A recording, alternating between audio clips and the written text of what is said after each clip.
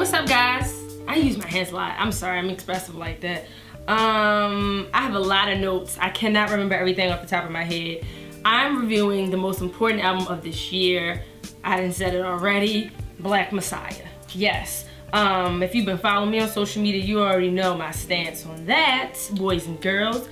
It's been damn near 15 years since we've heard from him on the album. He's been touring, he did Afro-punk, he did some other things. Speaking of Afro-punk, just to give you a little background, if you notice the album is black and white, and it has people with their fist up.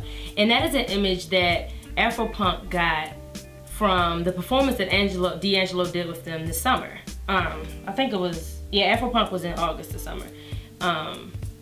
But I've been reading a lot about this album just because it is like everything. It really is. And I have not been this excited about an album since Bilal's unreleased Love for Sale. Like, I cannot remember the last time I ate, slept, breathed, like everything. Like, I've listened to this album so much.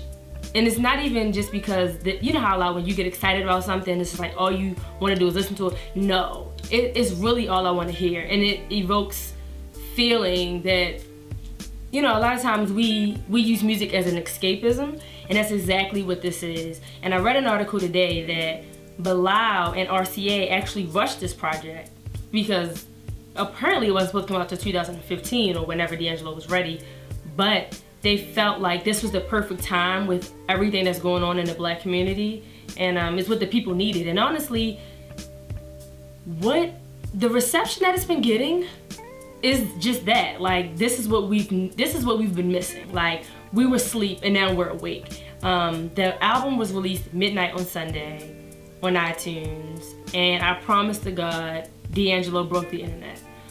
Fuck a Kim Kardashian's ass.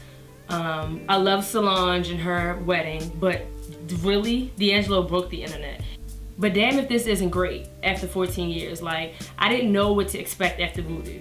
I didn't know if his voice would be up to par. I didn't know what to expect, but this exceeded my any expectation I had for this album.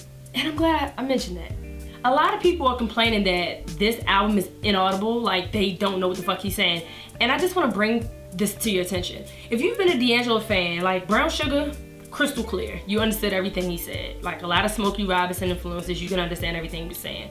Voodoo, it was a lot of dark, chanty music, and I feel like this is the same thing. Like, it might be a little more politically charged, this album, but I feel like D'Angelo, with these last two projects, it's been, I don't want to say mumbo, but he's always been, you know what I mean? Like, you really don't know what he's saying. But I took the time and I opened the booklet and I actually bought this album. And Mickey is always getting on me for illegally downloading shit.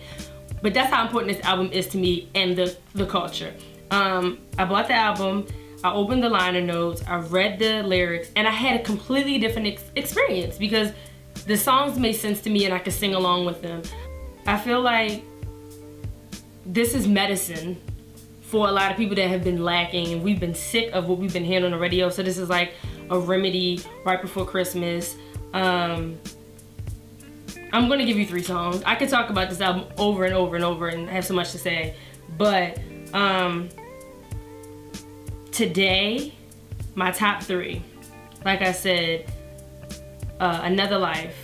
Another Life, when Another Life comes on, I don't know if it samples Betcha by Golly Why by Prince. I know that D'Angelo is heavily influenced by Sly and the Family Stone, Prince.